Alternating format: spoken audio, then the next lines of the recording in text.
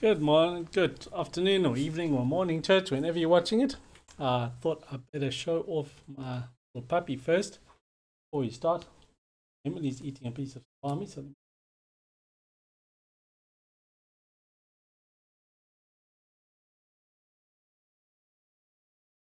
that way he'll look at the camera. Yeah, Paddington, look at the camera. Yeah. This is Paddington. He looks just like a Jack Russell Terrier, but he is the size of Jack Russell Terrier, and he's 12 weeks old. Going to be like a big Jack Russell Terrier. Behaves like a Jack Russell Terrier. He chases rats and bites like anything. And he's really fun. And he even brought a dead rat into the house already, like a cat. Yuck. Anyways, thanks, Paddington. Welcome back to our Bible study on Romans chapter 8. We're continuing from verses 12 to 30. And we've been through a lot of this Bible study together so far. So just to remind you where we've been, and use the clicks and things while I make myself smaller. Screen there. So the first part of Romans, the chapters 1 through to chapter 3, verse 20, is about the gospel and God's righteous judgment. It speaks about gospel as good news for people in a world that's gone wrong, but also explains why God is righteous in judging Jews and Gentiles alike for their lack of faith, their lack of good behavior. Even though God would be righteous in doing that, God is good. And so then the next section is the gift of God's righteousness, reminding us of what Christ has done in order to justify us. So chapter 3, verse 21, all have sinned and fallen short of the glory of God. And then to explain about God's grace and goodness in redeeming us. The part that we are busy with at the moment is described chapter 6, verse 1 to 8, verse 39, the power of God's righteousness. And I think that's a very fitting term, the power of God's righteousness, because it speaks of the way that God's righteousness changes us. We are conformed to God's righteousness because God's righteousness is so much more powerful than anything else in the world, than anything else available to anybody ever. So we experience that God's righteousness. Also, just to say, I've got all the windows open at home because I think it's hotter outside than it is inside at the moment, even though it's cold. But that also means that there's going to be a lot of noise because it's rush hour around here. So we go back to chapter 5, verse 18. And we're talking about the power of God's righteousness. And we go to chapter 5, verse 18, and we remember the brokenness that entered the world because of one person's sin. Therefore, just as one man's trespass led to condemnation for also one man's act of righteousness leads to justification and life for all. And when we're talking about the power of God's righteousness, we're reminded that the nature of the whole universe, the nature of the whole world is changed because of what one man has done. And so Jesus' act in being obedient to God, Jesus' act in offering himself as a sacrifice on the cross, is an act of changing the nature of everything. All of creation is suddenly fundamentally different. The world is changed. And we are reminded of that in terms of the image of baptism. We've been buried with him by baptism into death, so that just as Christ was raised from the dead by the glory of the Father, so we too might walk in newness of life. And so this image of God's righteousness and being powerful is like, in one of the images, is like a seal being stamped onto soft wax. And the wax is then conformed into the image of the seal because of the strength of the seal and the malleability of the wax. This is the idea of the power of God's righteousness, which overwhelms the world. So we're reminded of those images of baptism, of dying and rising again, of receiving new life through God. So these images remind us the power of God's righteousness that comes into our lives to overwhelm us and make us righteous despite our own brokenness. But this power of God's righteousness comes into a sort of practical action as we talk about how God's righteousness through the Holy Spirit works in our lives to make us holy. So in Romans chapter 7, verse 7 through to 10, just that large scripture there, Paul speaks about the gift of the commandment against covetousness. And he says, it produced in me all kinds of covetousness. Now we could say, is this sort of reverse psychology where I suddenly covet things because I know I shouldn't? It's like you never wanted to go to the beach, but then you heard you weren't allowed to go to the beach, and now you want to go to the beach all the time, or things like that. It's like when I put my mask on my nose, and I know I mustn't touch my face, then my nose starts to get itchy. But it's not that kind of reverse psychology that Paul is speaking of. He's speaking of how this commandment revealed something inside a human being that is an inward desire that causes us to sin and ends up causing a mess.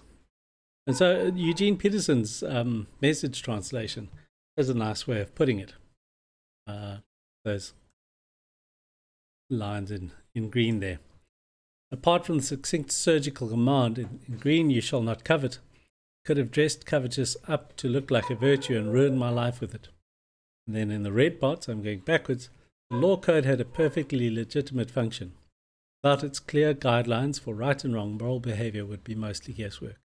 And so the evil inside of us is revealed through the law. It doesn't appear through the law, but we understand it.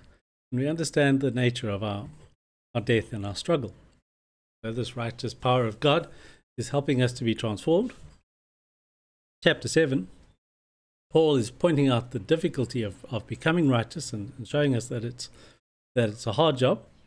But then, chapter 8, we start to talk about the life in the Spirit and the gift that God gives us. So with the arrival of Jesus, this is again Peterson's translation or paraphrase, the Messiah, that fateful dilemma is resolved.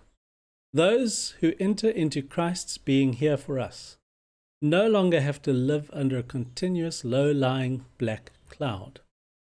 Therefore now no condemnation in a more normal translation. A new power is in operation. The Spirit of life in Christ, like a strong wind, has magnificently cleared the air. In the other translation, for the law of the Spirit of life in Christ Jesus has set you free from the law of sin and death, freeing you from a fated lifetime of brutal tyranny at the hands of sin and death. And so there's this conundrum where we talk about how life in the Spirit leads to life, and life in the flesh leads to death. And the nature of that death and the nature of that life is what this is about. So some people just reduce it to hell and heaven. I don't think it's meant to be that way. I think it's meant to be about the kind of life that sin produces in you, which is actually a life of death, or the life that the Spirit produces in you, which is a life that is worth living, a life that is full of life. And so in verse 9 of chapter 8, Paul reminds us, you're not in the flesh, you are in the Spirit, since the Spirit of God dwells in you. So this reminds us that we have spirit life, not flesh life. We have spirit life, and this spirit life is life-giving. It's life upon life to give us life. And then he goes on in verse 12, which is where our Bible study officially starts today. And I realized I didn't pray when I began, so as we get to the part where we are uncovering new parts of Scripture, let's pray. Loving God, we thank you for bringing us together to worship and to study the Scriptures in this different way. And we ask that through your Holy Spirit you'd help us to understand what it is that you are saying to us today through the words of a simple preacher, so that we would hear your truth and not our own truth, and believe your truth and not ours. So speak to us, we pray, in Jesus' name. So we continue with Romans chapter 8 and going from verse 12. Therefore, brothers, we have an obligation, but it is not to the sinful nature to live according to it. For if you live according to the sinful nature, you will die. But if by the Spirit you put to death the misdeeds of the body, sorry, I went backwards when I should have gone forwards.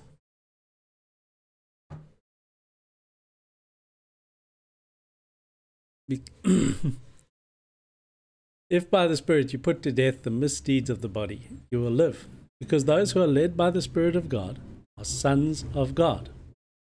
For you did not receive a spirit that makes you a slave again to fear, but you received the Spirit of sonship, and by him we cry, Abba, Father. The Spirit himself testifies with our spirit that we are God's children.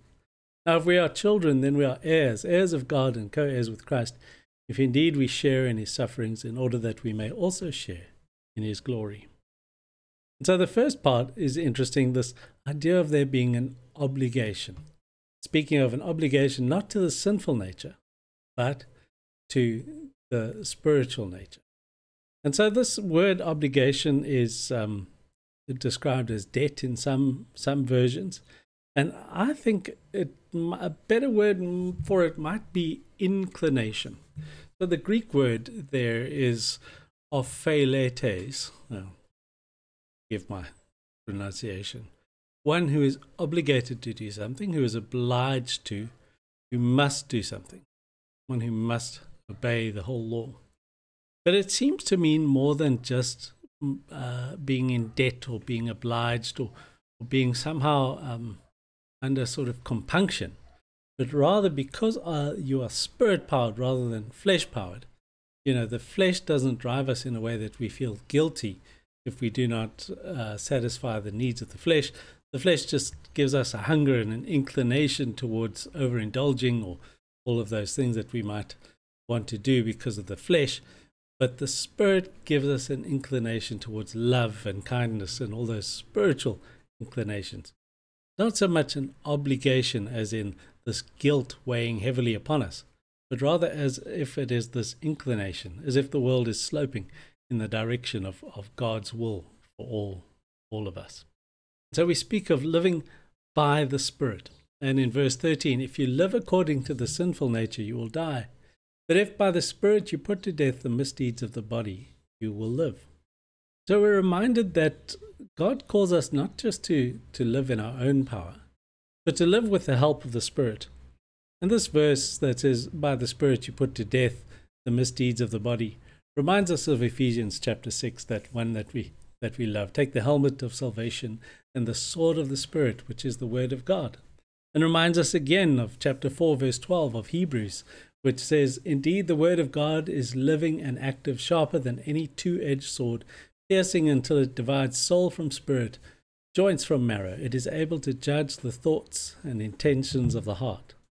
A reminder to us that through the Holy Spirit, through God's power, we are able to be transformed, and we're able to change our lives.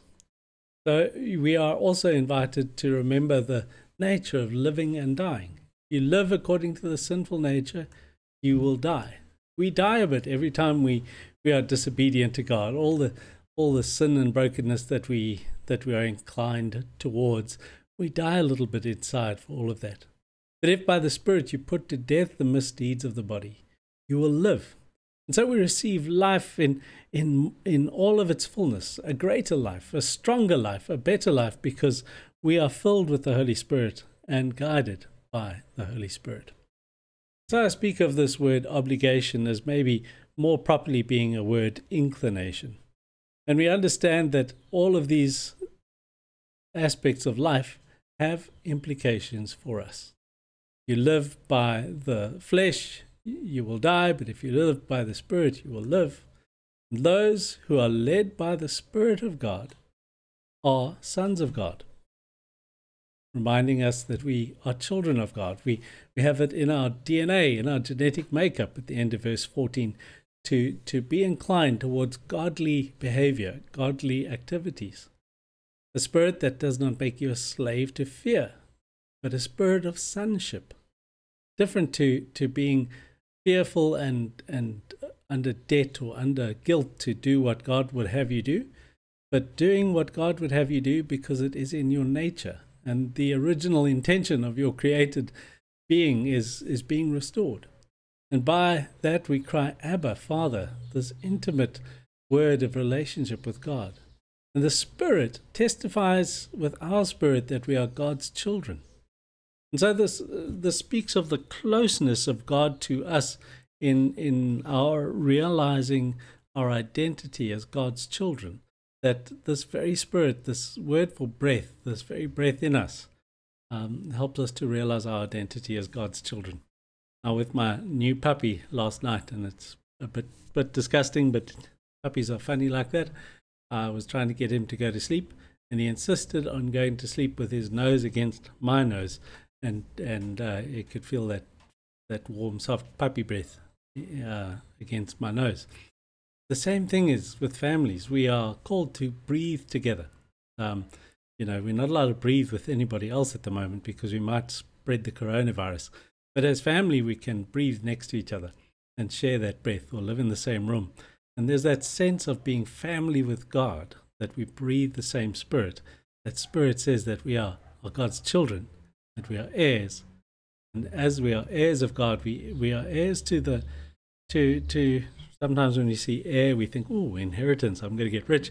But it's not about that. It's about hereditary features. And we become like Christ, co-heirs with God, co-heirs with Christ, sharing in his sufferings, that we also may share in his glory. And so we also get to this part where we speak of sharing in sufferings, and we think, oh my goodness, I don't really like sufferings. But let's get on to that later. We're talking now about the last part, about how we share in his glory. And this takes us back all the way back to Romans chapter 3, verse 23 and 24. For all have sinned and fall short of the glory of God. And so here in this passage, we're starting to realize that glory can be restored. We are justified by his grace as a gift through the redemption that is in Christ Jesus, whom God put forward as a sacrifice of atonement by his blood, effective. So back in Romans chapter 3, verse 23 and 24 and 25, we're anticipating this long argument that we're going to start realizing in chapter 8. Now we must remember that we in the 21st century are used to short little sound bites of information. We're not used to this long argument, and we're not very good at holding it all in at once. So we end up using Romans sort of proof text here, proof text there, and we don't absorb the whole context of the whole passage, of the whole book. But in Paul's day, in the early church day, they might even sit and read it. And to read Romans was like watching TV, because people liked plays back then. They liked long, boring things because they could memorize words and things much better than we can, because they practiced that instead of what we do is writing things down and being able to Google things quickly.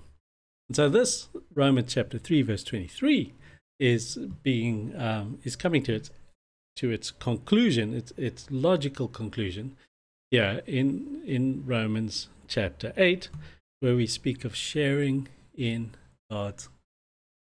But there's also the difficult idea of suffering, and we're not really big into suffering, I don't think. And we share in his sufferings as we also share in his glory. And the word is sympathos, which is like sympathy. We suffer together, but we are also glorified together. And I'm not even going to try and say that big word. But that glory language is about, receiving the praise that's due. But it's mostly about sharing in that light that God's glory is. To become not just praised, but praiseworthy. Praiseworthy because of the inward nature that has been transformed into Christ-likeness and goodness. As we also think about what it means to think of suffering and sharing in his suffering, that same word for suffering comes up in Luke chapter 22, verse 15, as Jesus prepares to share the Passover with his disciples. I've eagerly desired to eat this Passover with you before I suffer. And so we think about that word of suffering, and we think of that what Jesus is doing, is dying. We're invited to put to death the deeds of the body. I have to move my head again on the screen. There we go. Put to death the deeds of the body by the Spirit, reminding of the Spirit's power, Spirit of the Word of God that speaks to us, but also of the Spirit as a helper in our lives. And this, in being invited to suffer a little bit, is maybe to give up some of the things that we thought were so important to us, so that we could share in Christ's glory. So it's not easy necessarily being generous or patient or all of those things that you are meant to be, or forgiving. We're called to suffer as Christ suffered, to rather not as, but with Christ. And as we suffer with Christ, we put to death the things that we want in our bodies, and we desire more fully Christ. So we're reminded of that beautiful gift of Christ's suffering for us, Christ's passion, and our capacity to share in the gift that he has given. Then we move on to verse 18. I consider that the sufferings of this present time are not worth comparing with the glory about to be revealed to us. So speaking of that glory of being revealed as children of God. For the creation waits with eager longing for the children of God to be revealed. For the creation was subjected to futility, not of its own will, but by the will of the one who subjected it, in hope that the creation itself will be set free from its bondage to decay, and will obtain the freedom of the glory of the children of God. We know that the whole creation has been groaning in labor pains until now. Not only the creation, but we ourselves, who have the first fruits of the Spirit, groan inwardly while we wait for adoption, the redemption of our body. So as we're thinking about the suffering that Paul is talking about, and suffering together and all of those words, we realize that this suffering is towards a higher purpose, a better thing, the realization of God's will in creation. Realizing that way back then when Adam made his decision, all creation fell into disrepair, and now as Christ has made his decision, all creation is being transformed and renewed, and it's like childbirth. Children are being revealed, the children of God. And so we groan inwardly while we wait for adoption. So there's this idea that we've been adopted into God's family, but at the moment we're being transformed into more of God's likeness, to being more loving and caring and all of those good things. And we groan inwardly while we wait for adoption, because somehow the Spirit speaks to us when we aren't those people that we ought, when we aren't loving in the way that we ought to be loving, and all of those things. And so we are changed. And then Paul speaks about the redemption of our bodies, and he's spoken about this kind of thing already, speaking about how the flesh wants to do one thing, but the will wants to do another. But here in Romans 8, he's speaking about how the Spirit intersects our flesh and starts to change us and renew us and helps us to become the people that God would have us.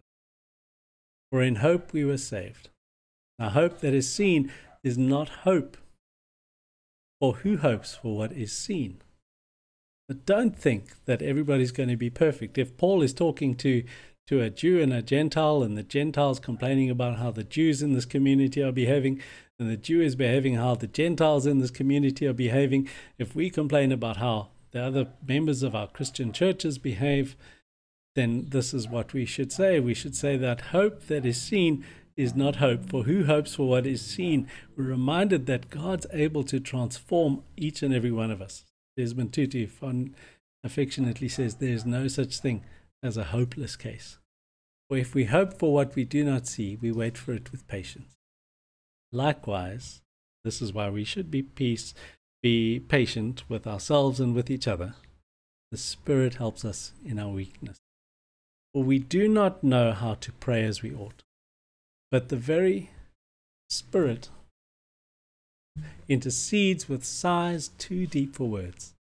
And God, who searches the heart, knows what is the mind of the Spirit, because the Spirit intercedes for the saints according to the will of God. And so this Romans chapter 8 starts to help us to understand how we can be transformed. So we've gone from understanding the brokenness of the world and sin and all of those terrible things, to being able to understand God's righteousness and how God makes us righteous with himself through his justifying death on the cross and all of that complicated theology. But now in Romans chapter 8, we learn about the power of God's righteousness to transform us. And in this righteousness, we experience God's breath breathing within us. And in that breath breathing within us, we realize deep intimacy with God that helps us to know that we breathe together with God and we have such a close relationship with God, that God's will is made known in our groaning. God understands our groans and our brokenness, and through the Spirit helps us to understand what we are going through. That brings us then to verse 28, which is, I think, often misused. It's one of those ones that people bring up when we want to understand why there's suffering in the world and why things go wrong. We know that all things work together for good for those who love God, who are called according to it. And sometimes when you go through tough times, someone says, oh, but God's in control and all things work together for good, for those who love God. That's not what Paul is saying. He's not setting out in verse 28 to explain evil and why there's suffering in the world. In verse 28, he is helping us to understand what it means to be conformed to Christ-likeness, to understand why life is sometimes tough and why in our suffering we experience suffering when we follow Jesus more closely. And he is at an angle helping us to understand how suffering can help us to become more Christ-like. But this verse is not about the problem of suffering and struggle in the world. It's about discipleship, about learning to become more Christ-like, about learning to follow Jesus more closely. And so in the International Varsity Press New Testament Bible commentary, the comment is that for Paul, the ultimate good of these hardships is their work in conforming believers to Christ's image. And so this whole passage is all about being conformed to Christ's image. It's about becoming Christ-like, being renewed in his image. Sorry, my remote stopped. Press the button.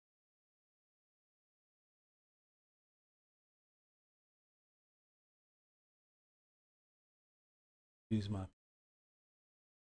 So we speak of that verse that says we know that all things work together for good for those who love God, who are called according to his purpose. For those whom he foreknew, he also predestined to be conformed to the image of his Son. We're speaking again about not just being children of God by identity, but being children of God by the way that we imitate God's love and God's will and God's person in the world. Then, in order that he might be the firstborn within a large family, those whom he predestined, he also called. So, speaking of predestined and called, it's a reminder of that special relationship we have with God.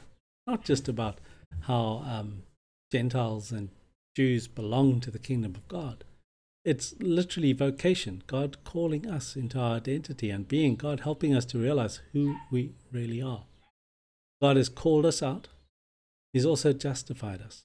And we're reminded that God doesn't just call the people that we like. God doesn't just call our friends. God calls everybody. And so the Jew is reminded that Gentiles are also called, and the Gentiles reminded that Jews are also called.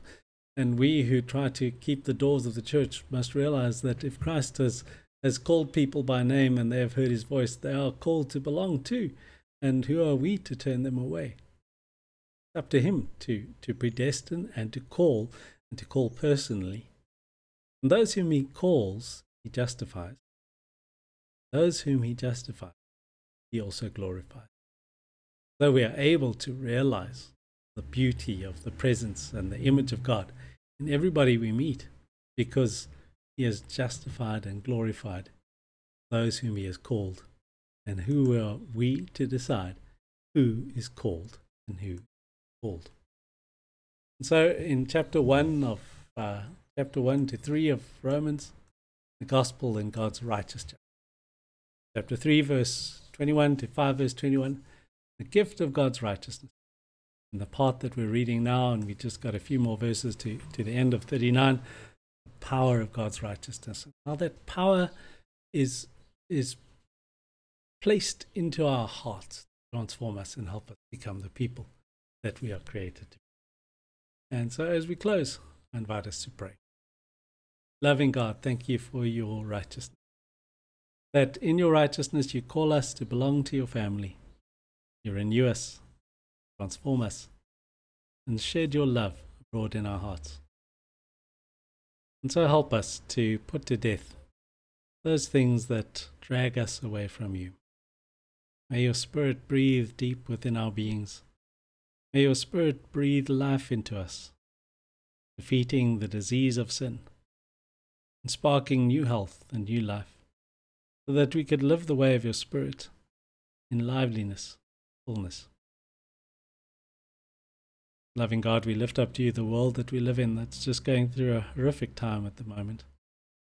We're not sure of the consequences of the economic fallout of all the brokenness of this time.